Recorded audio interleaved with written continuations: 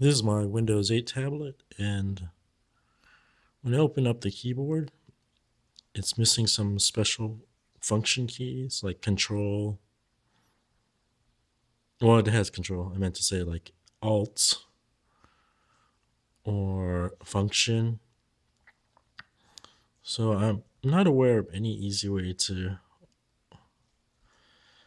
get these keys other than if you open the thing here on the right.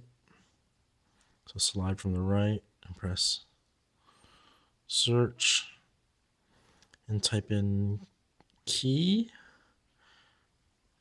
You just press K actually, but you'll have the on-screen keyboard. And so that opens up the on-screen keyboard that has all the special keys. Like now you have page down, page up. Wait, I think it was always there.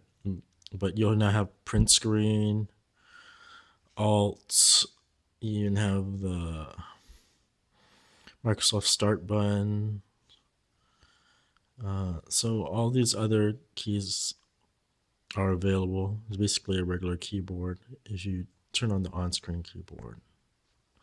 So all you had to do was just press slide from the right, do search for on-screen keyboard, and you just type in K and it should show you on-screen keyboard.